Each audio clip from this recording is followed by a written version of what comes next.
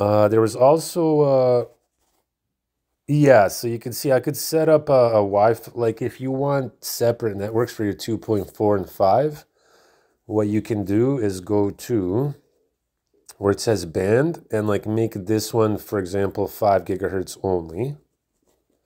So this will be your 5 gigahertz. And what I'll do is I'll name it 5G. So we're going to save that. And now what I'm going to do is create a guest network. 1, 2, 3, 4, 5, 6.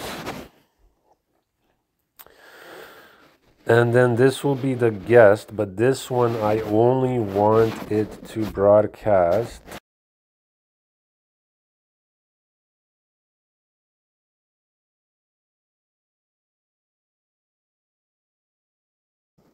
I only wanted to broadcast on that 2.4 gigahertz. Okay, so it says this is going to give me both. I don't want both. So we're going to go to advanced. We're going to hit on band and 2.4 gigahertz.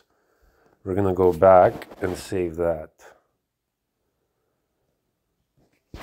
So now it's going to say 2.4. Okay. Advanced 2.4 only. Okay. So now we have 3 networks created. I just want to know how to be able to switch between them. But, okay, I don't know how to do all of that right now. I just set this up. But, so we have that 5G. We have the 6 gigahertz. I just don't know why the guest is not showing up, but it should. Now, let me go down here just to double check it. I'm going to turn this off, turn it on. Okay, so as you can see, so we have JEV 6 gigahertz, we have JEV new 5G, and then it says JEV new 5G guest.